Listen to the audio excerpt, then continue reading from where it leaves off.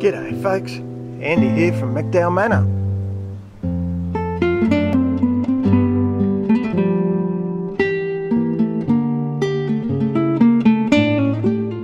G'day. So it's stinking hot today, so I've decided that I'll do some filming inside, and I was tagged by Rob Bob, also called Bits Out the Back. And I call him that hairy git from out at Ipswich way. So I've got the allotment challenge, so we'll have a little go at that. Going to give me a chance to do something I don't normally do, which is talk about myself. So the first two questions I'm going to answer together. How long have I had my allotment for, and how long did I wait? Well, I've had this current yard and house for 8 years. I waited probably 6 years, almost 6 years, before I got into gardening, and then I got into it in a very big way. I decided that I really did love all those old-fashioned artisan skills, making bread, making cheese, making your own alcohols, jams, preserves, so I really got into a lot of that stuff in a big way, and the gardening came along at the same time.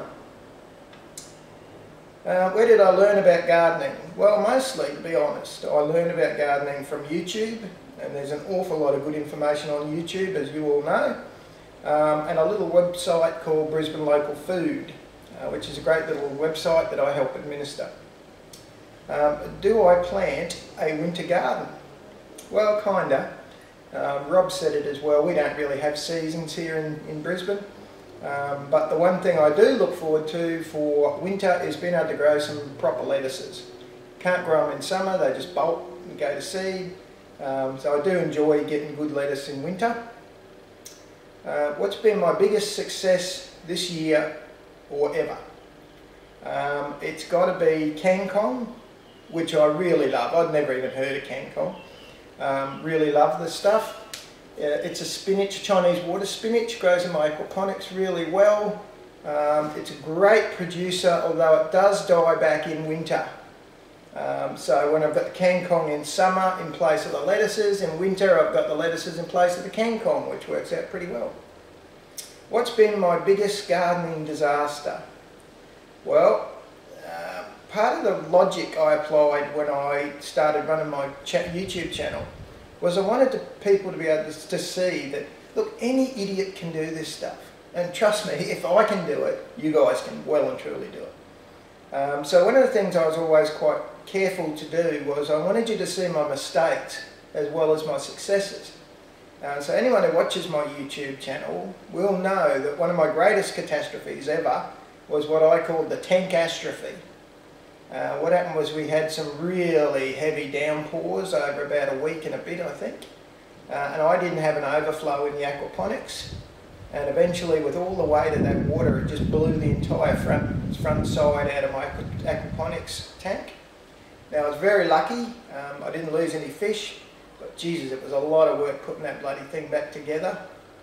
That was a shocker.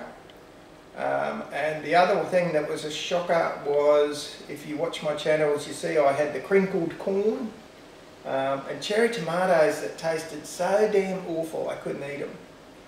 Well, it turns out that what that taught me was that as organic matter breaks down, it'll eventually produce a lot of nitrogen. But in the early process, in the early stages, it steals nitrogen like there's no tomorrow. And so what happened was those new beds that I'd built across the centre of the yard between the arbour, they were completely and utterly nitrogen deficient. As soon as I started adding some organic blood and bone, guess what? The problems all went away. Surprise, surprise. So yeah, like I say, the theme for me is I like to show you my mistakes as well as my failures, and that's how I learn. You know, that teaches me more than a success, to be honest. Can I go back to that biggest success ever? I mentioned the kangkong. I can't remember if I mentioned the passion fruit. Now, I don't even eat passion fruit. Rosie eats passion fruit. But let me tell you, that bloody thing produces and produces and produces like there's no tomorrow. It's a ripper. Passion fruits are pretty expensive over here. We can pay $2 for a bloody passion fruit. So it's good to have a lot of passion fruit. Rosie loves them. All right, back to what we're doing. Back to your regularly scheduled program. Have you a tried and true variety, a crop that you will always grow? Well, not so much as a variety per se, but there's crops that I will always grow. So I've mentioned the Kangkong. Sweet potatoes are a great crop for me. Not particularly because if I get a tuber, it's a bonus. What I grow sweet potato for is the leaves, and you've probably seen, or you could see if you wished, I make pesto out of it. So it's a really useful plant, the old sweet potato. I grow a lot of chilies. I make my own homemade chili jam, sweet chili jam to Thai style, and you can see there's a video on that as well. And I also grow a lot of cherry tomatoes, although when I had those really bitter ones I was starting to question whether I'd ever grow them again. Are you planning on trying anything new next year? I try to do a few new things as often as I can. So for example, at the moment I'm growing a little thing called a Brahmi mental herb, I think it is, and Lebanese watercress. So I'll let you know how they go. They're growing alright. So how do you preserve a lot of your crops? Well, like I've said, sometimes I'll make jams and sauces, do lots of pesto. Pesto is a very popular dish over here. I've started to use it to make crops to make a lot of wines. And you will probably have seen there's some videos on that too. So I make a kumquat beer because I have a lot of kumquats out the front. They're another really good producer for me. And if you've ever made kumquat marmalade, let me tell you, there's nothing more boring than cutting up hundreds of damn kumquats and picking out the seeds. I make a lot of liqueurs from my crops. So I do what I call a kumquatcello, which is a variant of the limoncello. Let me tell you, with my friends and family, that one is an extremely popular little number.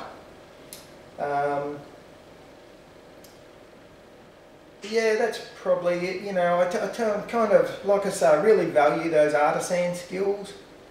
Sausage making's another one that I do that I forgot to mention. I make cheese. In fact, I teach cheese making. I've got a video on how to make bread. A bit of stuff like that. Probably worth a look through there, folks. What's my favourite meal to cook with veggies from the plot? I guess my favourite would be ones where I can construct a whole meal straight from the yard. So that's things like quiche and salad. I've got the chickens, I've got the eggs, the salad greens all come out of the yard. You know, I find that entirely fulfilling. That was one of my aims, was to try and lower our food costs, eat organically, know where my produce comes from, eliminate the food miles from the whole business. You know, and it's so beautiful and fresh, like you can't beat it. Even the turmeric, you know, I was grinding up some turmeric this morning that I had in the freezer. I've had a year's supply of that stuff, you know, it's great. I know no chemicals were put on it, I know exactly how it was produced, and in terms of food miles, you're looking at 3 steps. Honestly, straight out the back door. I also like that I can do things now like have fish and salad. You know, I grow the perch, so the boys are at the stage where they're well and truly eating size now. They're 2 years old, so that's great. We're going to start to have a lot more of them. I'm just waiting till probably after Christmas, because you get the fingerlings over here in January.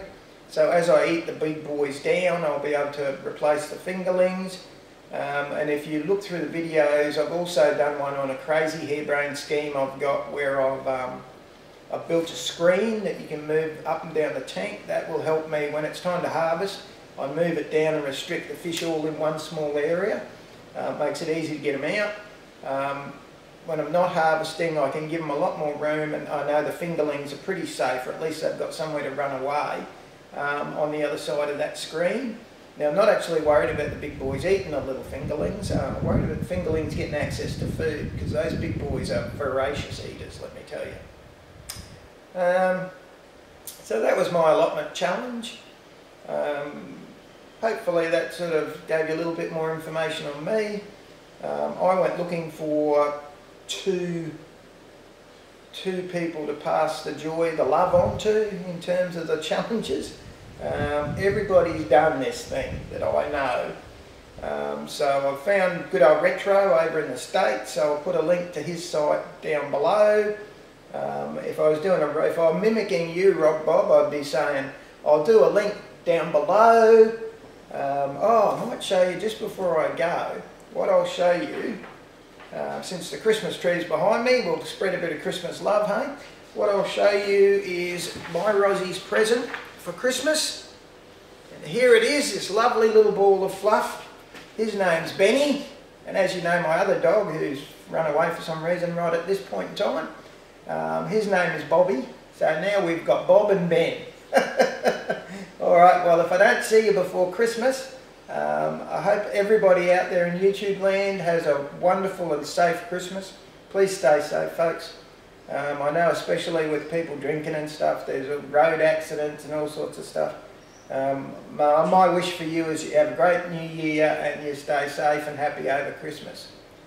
Alright folks, we'll catch up next time. So from little Benny, wave Benny, say bye, bye, bye everybody. See you folks. I don't want to be on TV, Dad.